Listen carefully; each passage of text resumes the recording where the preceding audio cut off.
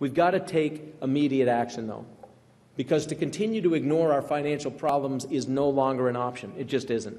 And the budget that we're going to talk about here for the next few minutes is indicative of the things that I believe, that I absolutely know must happen in order for us to get our financial foundation in place, to get our house in order. This budget has been prepared with financial reality in mind. It's a sober budget. It's one that is austere. You've heard that word used. But it's also realistic. It's one that is pragmatic. It's one that takes into consideration the fact that while there are cuts and while there are changes that are going to be made, that to do things too dramatically or too quickly only upsets the apple cart and runs at the risk of accomplishing the very same things that we all say we want. So we're going to move slowly. We'll talk about that as we move forward here. Most important thing to do is stop digging. When you're in financial trouble, when you're in debt, you stop digging. You don't borrow more money. There'll be discussions about that, but I'll tell you right now, I will not sign any bill, I will not sign any budget that encumbers future generations with debt that we refuse to take responsibility for today. We will not do it.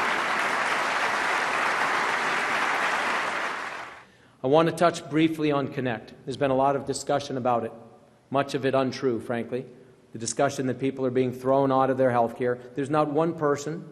We are going to shut down Kynect. Let me reiterate that.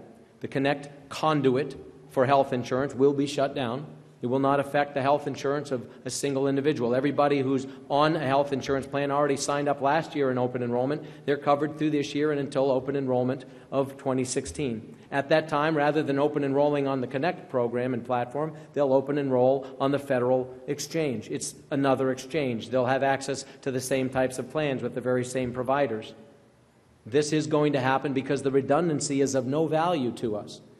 We've heard a lot of talk about how it's the model for the nation and how it's stellar and why would we do this. The fact is, it was bleeding out. It was being heavily subsidized by both state and federal dollars. It does not have the ability to sustain itself, and we're wasting money there that could be better applied in other areas.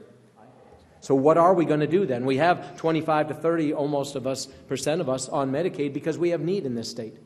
There is real need. I appreciate that. I understand it. I'm a guy who grew up in financially humble circumstances. I know people now, and I knew a lot of people when I was young who had need for programs like this. We need to protect programs like this. We need to make sure they're available to those who need them. We need to make sure that we weed out that which is not going according to how it's supposed to, including testing people for assets and means and ensuring that those that are receiving these benefits truly need them. This is something that is going to happen.